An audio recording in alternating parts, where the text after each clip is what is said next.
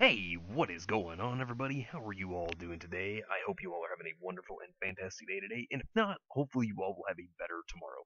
So today, I wanted us to have a discussion, a very interesting one, about Raven, and if she truly intended on killing her brother Qrow. Now, this is something I thought about for a while, and I think that this is actually something very interesting. So, sit back, relax, and I hope you all enjoy, and let's go ahead and get this entire discussion started. So, now I know we've had a lot of Raven discussions here on the channel lately, and I mean, it's just been something very interesting considering that a lot of this arc has had to do with Raven. So, of course, Raven is kind of important. I mean, considering that her character is really kind of blown up due to this volume. And so I thought it would be very interesting to bring up this very interesting subject here because it's something to look back on and to really think about if Raven truly did plan to kill Qrow. And now the reason why I bring this up is, yes, for those of you who may have brothers and sisters, I'm sure you all have had your quarrels and your fights from time to time because it's, natural.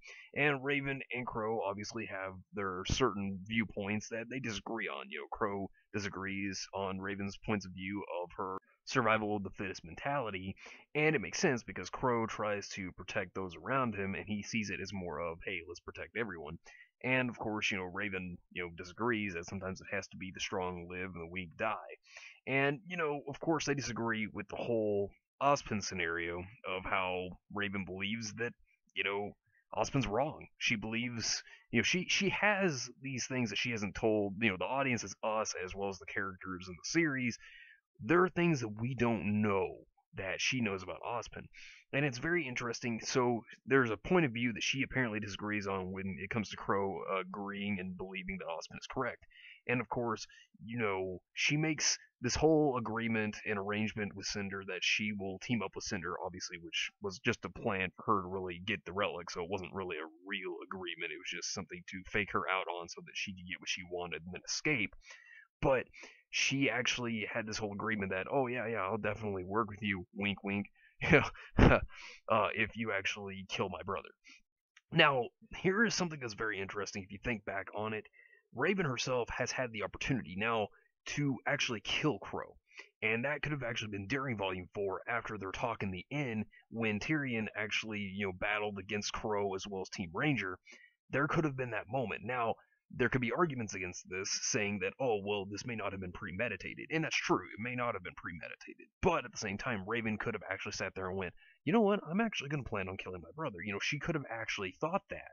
She could have had that mentality back then, because the point whenever they stopped talking about the whole religious aspect and what Ozpin had told Qrow, that's when you see a bird in the tree that looks very similar to Raven, or a bird like Raven itself, and that's when Qrow decides to stop talking about it.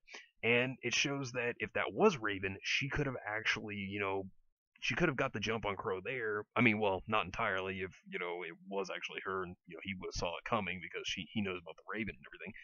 But but that's the thing. Upon this agreement, which is interesting, I think it could have just been a ploy myself.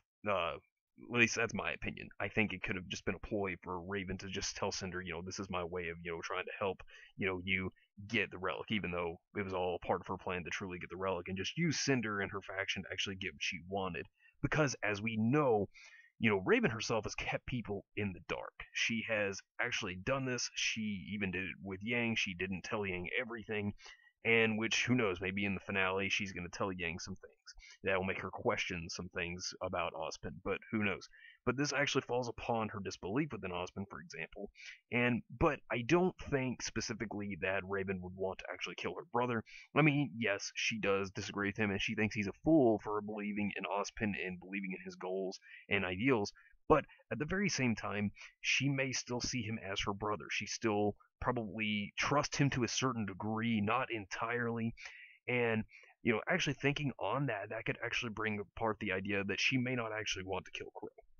I mean, I think that Raven's mentality, or at least from what it's shown, because she wanted to become a huntress so that they could kill any huntsmen and huntresses that could come into the Bronwyn tribe and potentially pose a threat and kill them. That was the whole point. It was more or less self-defense against intruders and invaders, and that's why Qrow and Raven went to the academy to become huntsmen and huntress, because they wanted to protect their tribe originally. That was the whole point. And So I don't think Raven is the kind of individual to just kill whoever just because she wants to. I think it's more or less self-defense. But on the end of Qrow, I don't really think she sees it as a reason to kill Qrow. I don't think that she actually wants to kill Qrow. And like I said, she had the opportunity to kill Qrow. And just because they have a, slight difference in their beliefs and their, idealism, it doesn't mean that Raven herself would want to kill Qrow. Now, I mean, she could have wanted to kill him. I mean, and that could still be true. But then again, during the fight at, the hall, and, Haven Academy, I guess you could say she could have done it. But then again, considering that they were, trying to get the relic, maybe she wouldn't have done it. But, maybe she could have. I mean, she had the opportunity, there as well. And that's why I'm kind of thinking that it was more or less just a ploy to send her to say, hey, you know what, I want my brother dead just so that I can try to get you on my side so I can just, basically make you a distraction while I get the relic and get away. And that's exactly what this could have been. This could have been a ploy of Raven's because she is a very intelligent character. She has proven that she's intelligent, and if she were to say something because Cinder almost jumped the gun because thinking that you know hey look Ruby's a part of that group. Of course, that would make her want to get revenge, and that would actually work out in Raven's favor because it would have had Qrow involved, and that could have actually been the reason to supposedly say that she wanted Qrow eliminated just so she'd get the relic. But who's to say? It may have been planned, maybe not. But I don't think myself that, in just my opinion, that Raven would have actually wanted to kill Qrow. But anyways, you all let me know what you think down below. Do you think Raven actually did intend on killing Qrow? Do you think it was just something to, trick Cinder into getting her to get what she wanted? But anyways, thank you all for watching, and hit the like if you enjoyed, subscribe if you want to see more content like this, and share this with your friends if you found this informative or useful. But anyways, take care of yourselves, have yourselves a wonderful day, and remember, if today wasn't a good day, tomorrow could always be better. Take care, everyone.